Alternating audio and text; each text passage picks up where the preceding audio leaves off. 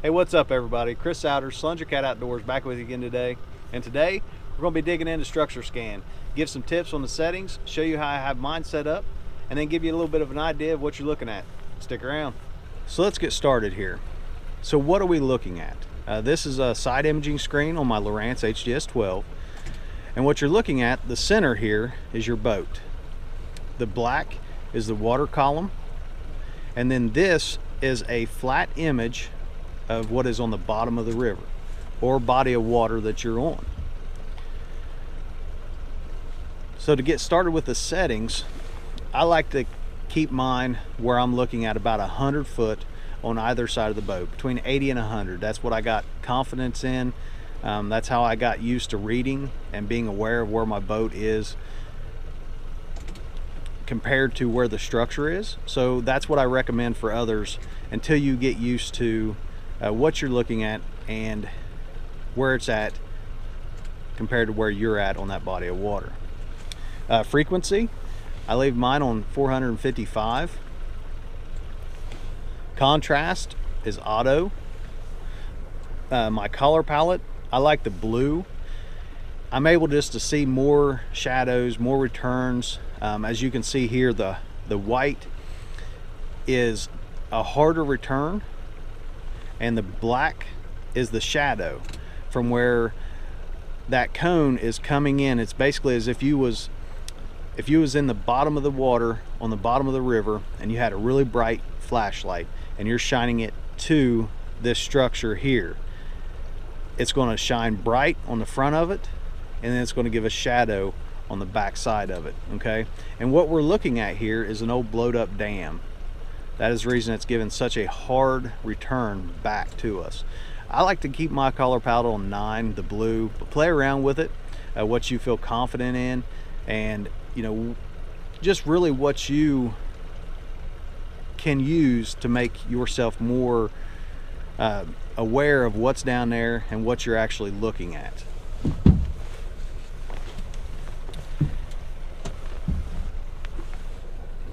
In view, you can do left and right. Left only if you just want to look at one side of the bank, right only, or straight down. Now for anybody that watches the channel, if you have any questions on straight down imaging, I have a straight down imaging video that I will leave in the description. Make sure you go back and check it out. Advanced settings. Surface clarity is a big thing for me. I like to leave mine on high, but we'll turn it off so you can kind of see everything up here. It's kind of noise from the motor, things of that nature. I like to leave mine on high just to clear it all out so I can get a good crisp image of everything that's down there.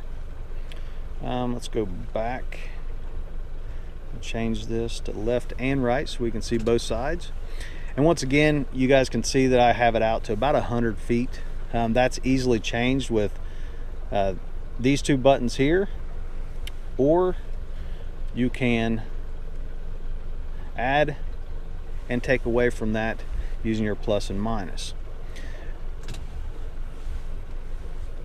Range lines, if you are interested in wanting to be able to see an actual line from your boat to where that structure may be beside of you, that's a good feature to have and to use. I prefer mine off. With Lowrance units, you can touch that image or that structure and put a waypoint on it and go directly back over top of it. For anybody that bumps or drifts, you can flip your left and right. If you have this unit mounted in the back of your boat, you definitely want to do that so that as you're looking at the unit, you're looking at the correct side of what that image is showing you. So now what are we looking at? Let's get turned back around here. Get that back right so I know exactly what I'm looking at and where I'm at. Now some of this stuff that we see here is wood. We come across, like I was talking about there, the old lock and dam system, and we'll go back across that and kind of point some stuff out Maybe we'll be able to find a fish and show you guys what a fish looks like on side imaging.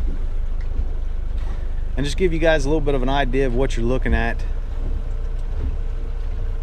so that you know whenever you go out and you find it, that that is what it is.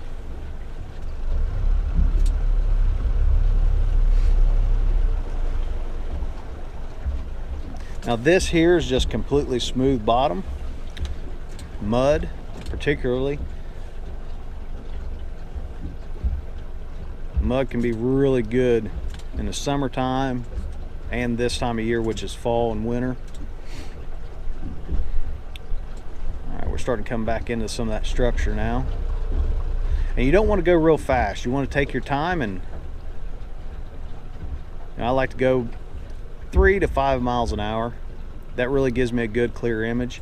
And depending on, you know, how clear your water is, how muddy, if it's stained up, if you had a lot of rain or anything, will depend on how clear your images will come back as well.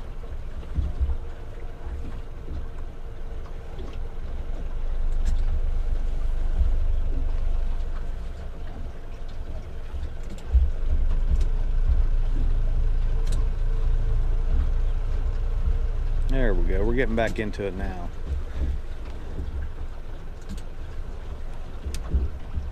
Now you can see as we're coming up, starting into it, you can actually see the defined line.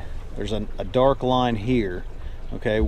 That is actually where that, like a drop off is, going down into the bottom of the river right there. That's a little trough. And you can see that defined line. And then you can watch that defined line all the way around this cover and this structure. Now, these are all big rocks, big blowed up chunks of concrete, but you can see little pieces of wood that are caught up in this.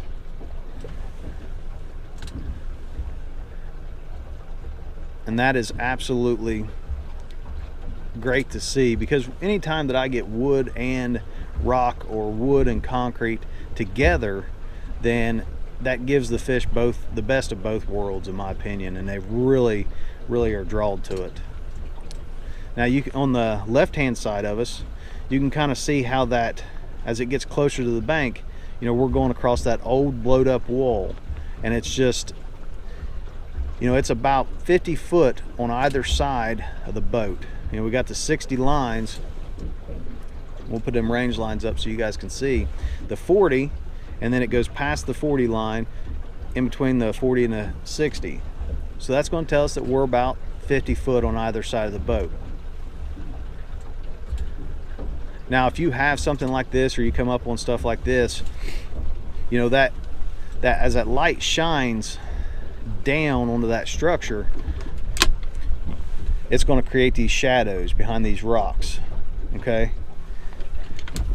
now we're not going to be able to see what is behind those rocks because that light, or the, you know, the sound from the transducer, the pinging, which is what I'm calling the light, just to give you guys an idea of what it's doing, can't shine past that. Okay, so that is the reason that it's creating that shadow behind it. Now, something I like about leaving this water column in, some people like to take this water column out and just bring the picture together, and you can do that on some images or some sonars, but I like to leave mine the way it is so that I can kind of see those drop-offs a little bit better.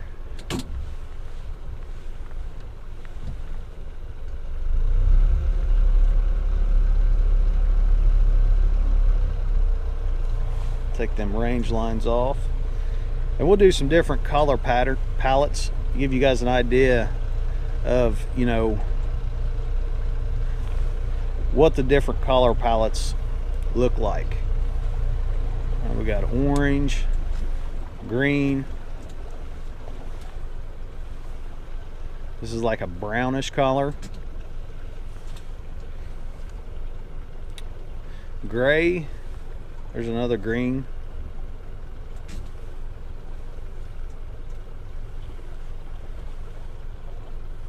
and then blue.